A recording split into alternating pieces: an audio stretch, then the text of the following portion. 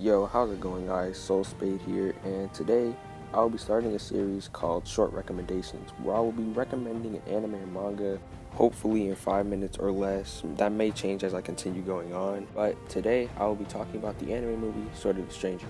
Now, Sword of the Stranger came out in 2007 and was animated by Studio Bones. The story is about a boy named Kotaro and a ronin named Nanashi, and they are both being chased down by these Chinese assassins for some unknown reason, which we do find out later on in the movie, though I cannot say it now since it technically is a spoiler. Honestly, it's a pretty simple story, and it's all condensed into 1 hour and 40 minutes.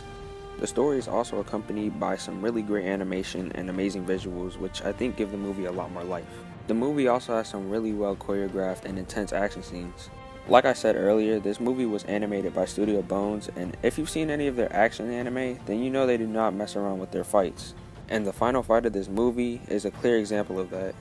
Nanashi vs. Luo Lang is one of the best anime fights I've ever seen, and also has a really great OST playing throughout it, which is also the same music that I'm using in the background of this video.